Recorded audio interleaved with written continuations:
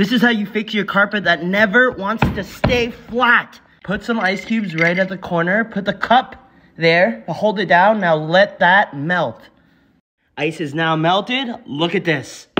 Flat. That's cap.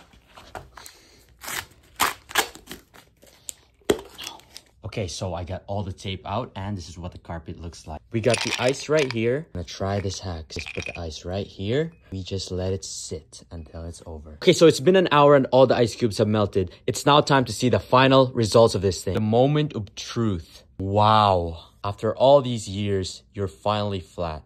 Amazing.